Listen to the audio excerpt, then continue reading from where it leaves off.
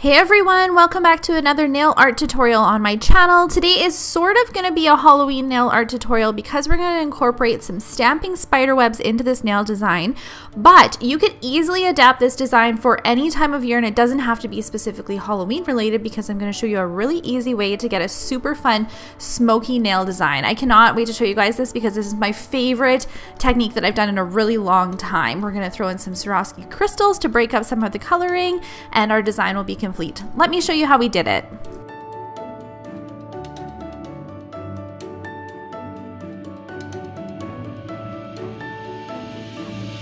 This particular client came in with about 6 different photos that she had found on Pinterest, kind of with the same type of theme and different elements that she wanted to be included into her nail design. So she gave me free reign to include whatever I wanted as long as it was a similar color palette and some of the different features that she was really interested in. So after we filed down her nails and prepped them and they were all ready to go, we're going to go in with some of our clear base from Fusion. This is just going to prep the nails for any of the gels that we're going to embed on them. The black gel that I'm going to use for this nail design is Light Elegance's Black Tie. You guys see this color in any tutorial that I do whenever I do black because it is hands down my favorite black color gel that I've personally used. We're going to put this all over her middle finger as well as her pinky finger.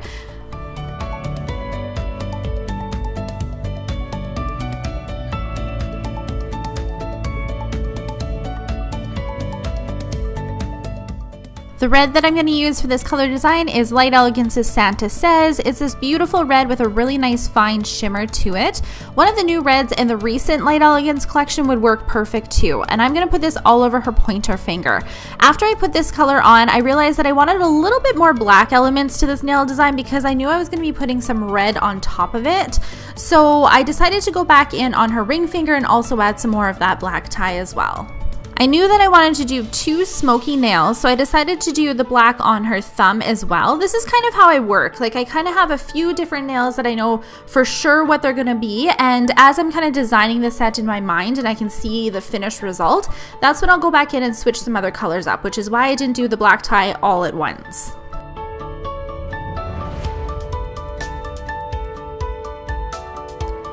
I will tag the original post in the description box below that we are taking inspiration from. So on this particular nail design, I wanted to incorporate some of that red foil. So I'm going to use this red leaf foil that I actually picked up for some Christmas sets that I had in mind. And when my client showed me that picture, I was like, this will work perfect. So if you're working with any of these type of leaf foils, they are a very interesting nail art product to work with because they just attract so much to anything sticky or anything actually kind of wet too. So the dispersion layer of your gel works perfect to just kind of drop this in.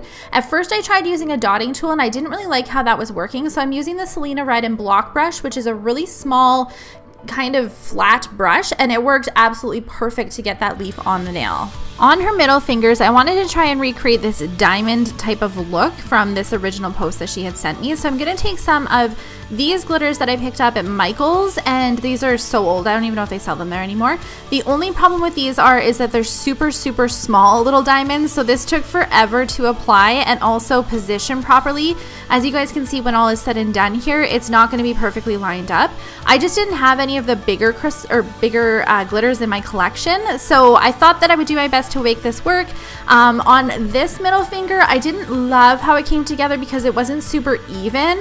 On the other middle finger, which you guys are going to see when I apply Swarovski crystals to it, I'm definitely able to make it a little bit more even, and I felt like when I did the crystals on top of it, I was able to get a better pattern. But all I'm doing is singly placing every single glitter strand here. This was kind of a pain in the butt, I'm not going to lie, but the end result was worth it. So when I'm first going in, I did apply a thin layer of some SL Clear just to get something for the, I keep wanting to say crystals, glitters to stick to.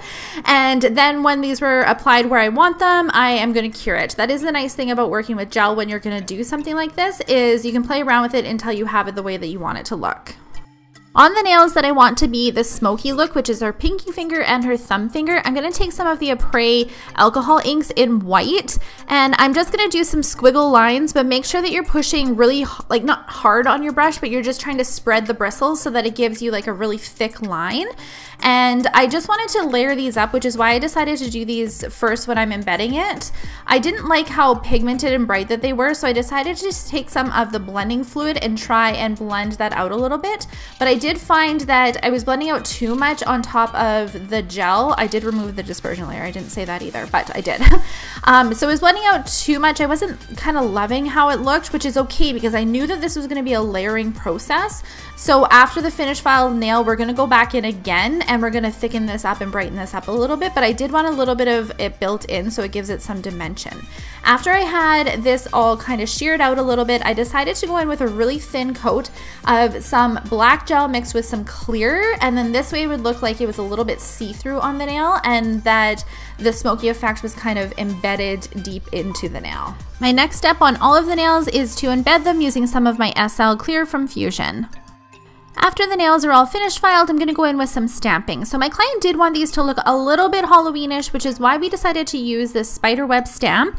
This spiderweb stamp is the girly spiderweb stamp from Clear Jelly Stamper. So it's got some little swirls in it, which I thought would tie nice with all the glam that we were kind of going for with this particular nail design. Spiderwebs and spiders are a really great way to make the nails look Halloweenish, but carry them also through to November if your clients have to wear them a little bit past Halloween. For the smoky nails, I'm going to take some of the Après blending fluid and just put it in this little container. So that way, as I'm going through and doing my different layering, I can dip into it if I want to. So at first I decided to go in with just some of the white and do kind of a shaking motion just to make it look smoky, uneven, kind of messy is what I was going for. I did one layer, let it dry. As you guys can see, I'm leaving this in real time here, just sped up a little bit, but so that you can see that I'm going back and forth between each of the nails. So by the time I get to the pinky on her second hand, the pinky on her first hand is all nice and dry. And I'm just trying to build up a little bit of that color, but it wasn't the smoky look that I was going for. So I decided to take some of that blending fluid to see if I could blend it out a little bit more. And that is one thing about the white, is I do find it a little bit tricky to blend this particular color out, but it's okay because I'm going to show you guys how to make this work.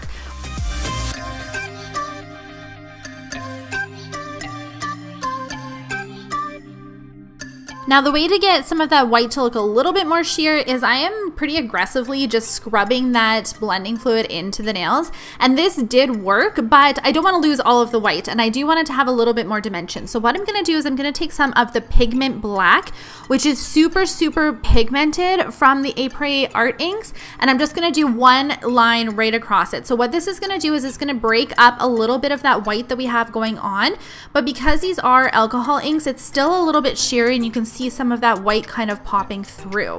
Then I'm going to go in with some white over top of it and do a little bit more dimension.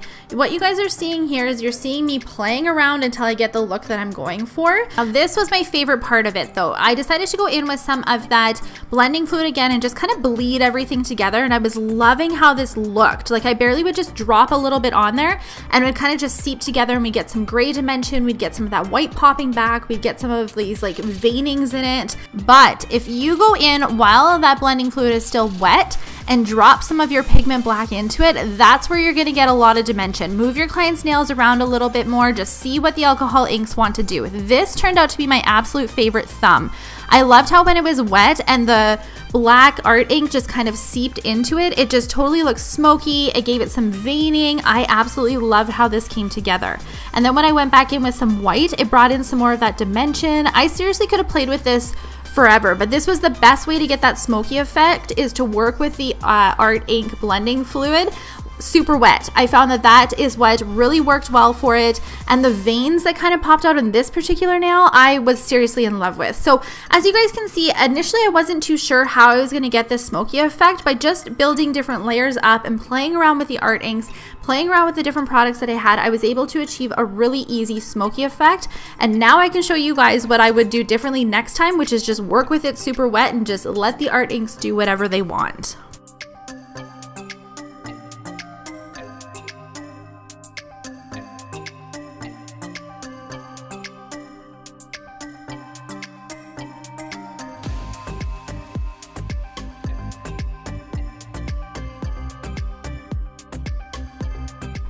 This client does love her Swarovski crystals, and to add a little bit of a pop to those smoky nails as well as tie in some more of that red to the nails, We decided to use Siam, which is a beautiful red Swarovski crystal. I use this a ton at Christmas time as well. And some of these kind of metallic pearls. Now these metallic pearls, Swarovski crystals that I actually got them from Michael's, and sometimes they go on sale for a really good price there, and that's usually when I'll stock up on some of these pearl ones. Now this particular nail, I didn't love how it came together when all was said and done, but her other middle finger, I really liked the idea of doing the crystals just on a slanted diagonal across the nails with the big ones in the center. I thought that worked really nice in combination with those diamond type of glitters that we had already applied on her nails.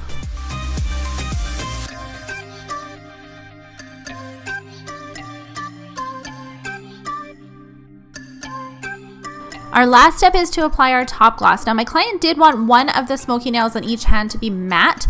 So on the ones that had the really good veining, like her thumbnail, we decided to do glossy, and then on the opposite ones we decided to have matte. So one of her thumbs is glossy, one is matte, one of her pinkies is glossy, and one of her pinkies are matte. And that's how the nail design came together. Now for the most part, my clients don't typically bring in pictures for me to kind of recreate. I have zero problems if they do though. I think it's a huge compliment when other nail techs take inspiration from my nail designs, and I love following other nail techs and seeing what they're doing and also recreating them. I do my best to tag whatever pictures I am following in the description box below on my YouTube videos or on Instagram to give them a shout out, because I definitely took huge inspiration for this nail design from a bunch of different pictures, and I truly love how the design came together.